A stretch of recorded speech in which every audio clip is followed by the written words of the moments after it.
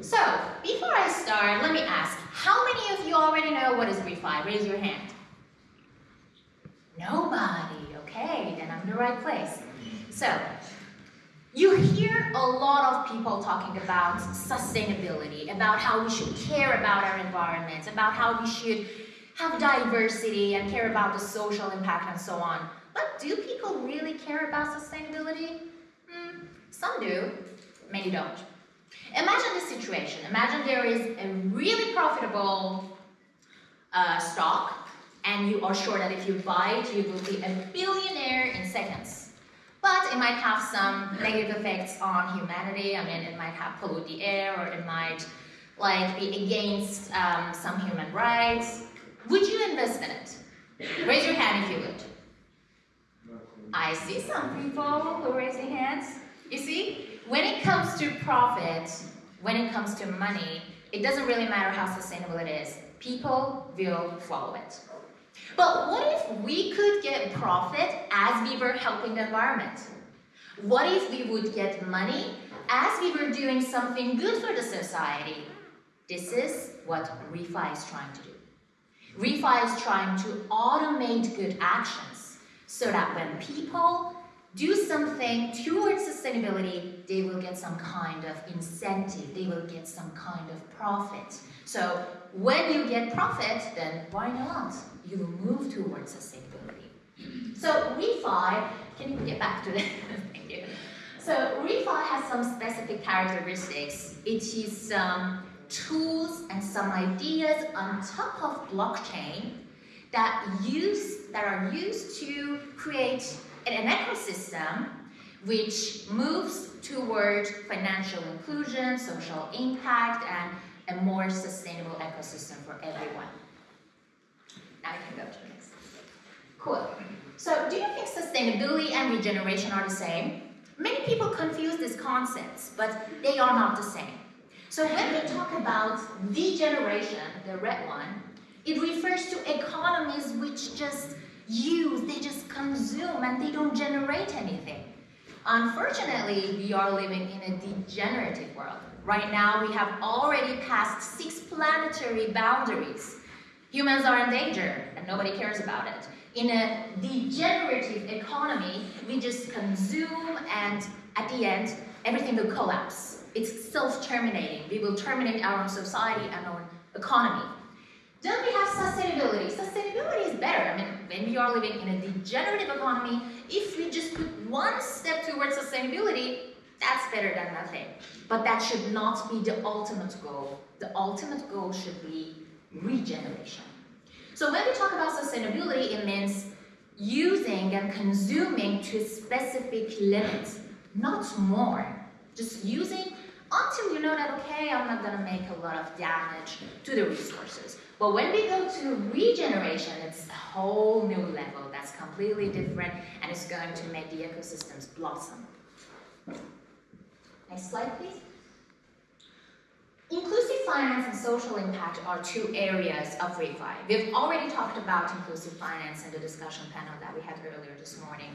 So, inclusive finance and social impact refer to caring about people who are less privileged, people who maybe don't have enough money, who were born in some countries with less infrastructure, they don't have the chance to have a bank account, or they don't have the chance to have insurance or credit or something like that.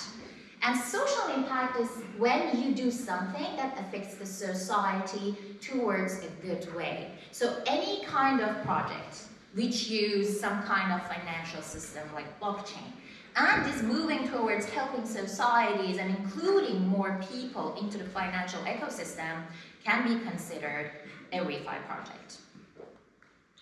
Next slide, please. So now I want to make some examples about ReFi project, but before I do that, I want to go a little deep into tokenization so that you understand the examples better. Tokenization means creating a representation of an asset on the blockchain. You can tokenize anything. You can tokenize real estate, you can tokenize art, you can tokenize music licenses, anything that you can imagine can be tokenized. For example, here, what you see is the platform of Finexity. Finexity is one of our portfolio companies. Our company has invested in Finexity. And Finexity makes it possible for people to invest in assets which might be impossible to invest in normal way because they are too expensive. But using tokenization, you will be able to buy a fraction of that asset. For example, imagine there is a very expensive house and you are sure that in, for example, a year, it's going to get so much more expensive, the price is going to get doubled or tripled, but you don't have enough money to buy it, and you really want to do this investment. Thanks to tokenization, you can buy a fraction of that asset. You can make your profit and then get out of that position without having the whole asset. So this is what tokenization is. Next slide, please. So one of the really known parts of ReFi and ReFi projects are tokenization of carbon credits. But what are carbon credits? Does anybody know what are carbon credits? So, oh, some people know, perfect.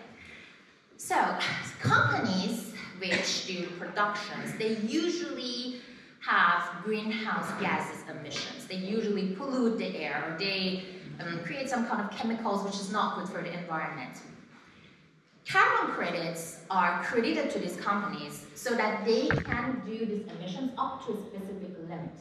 If they want to have more productions and create more pollution, they have to pay and buy more carbon credits. But maybe a company doesn't want to produce so much for a year and they don't create a lot of pollution, so they will have some excessive carbon credits that they haven't used.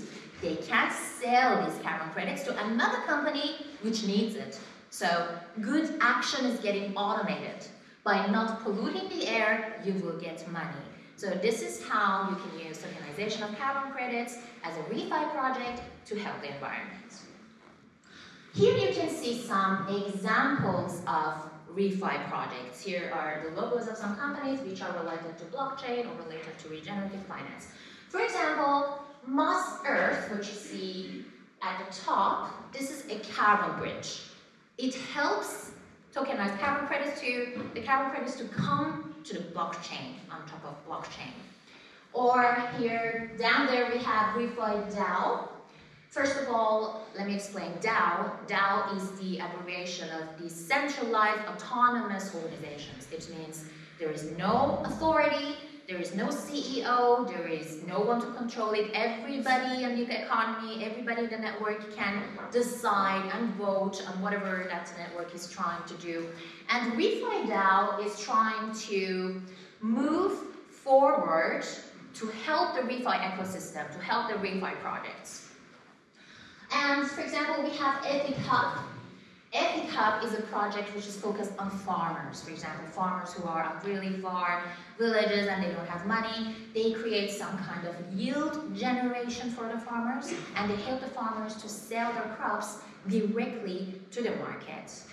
So it's going to be somehow under the category of financial inclusion because they are making financial markets accessible for people who are not privileged to have access to them.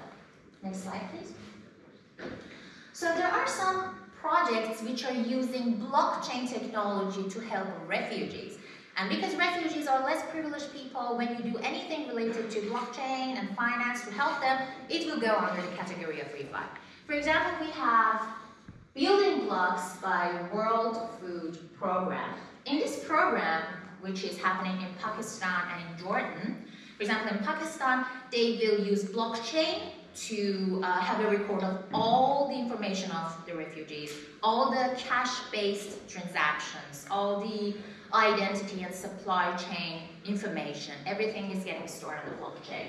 And in Jordan, they will use something to record how groceries have been bought by the refugees so that they can get access to the groceries more easier without holding cash. They can have a system which will scan the eye of the refugees, and they will have the record of how many groceries they have bought this month or how many they have left, and they will just get it without having cash or money with themselves.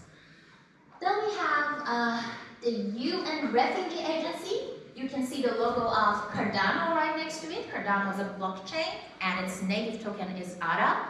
The UN Refugee Agency uses staking pools. They use staking pools of ADA to help less privileged people.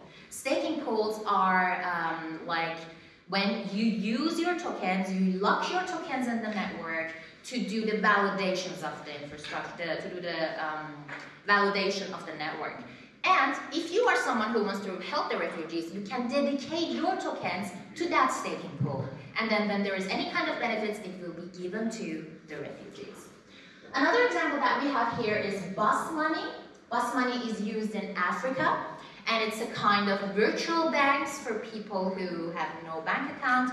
And when they want to immigrate to another country as refugee, they will not need to carry the cash or have any kind of bank account. They can easily use the virtual banking system. Next slide, please. So now I want to introduce you to the program which was my entrance to the ReFi ecosystem. It's called ReFi Talents, and it's supported by the Frankfurt School of Finance and Management. It's a free course. You can definitely join the next cohort. I think it will start in June. And it's a really great opportunity for you to learn more about ReFi and to get to know other people who are pioneers in this industry, who have already done something in the blockchain industry or in the ReFi industry. And you can see the logos of some companies. These companies are supporting this program, so that's why it's free and you don't have to pay for it. I really recommend it. It's going to be really adding value to your resume when you get the certificate. Next slide, please. So, if you want to get to know more information about our company, about Coinix, please visit our website, coinix.capital. If you have any questions, if you want to talk to me about anything, just write my name. I'm LinkedIn, Maxwell Dorpart. You will find my LinkedIn account. Just write me, text me. I'm going to answer all of your questions. And thank you for listening to my keynote.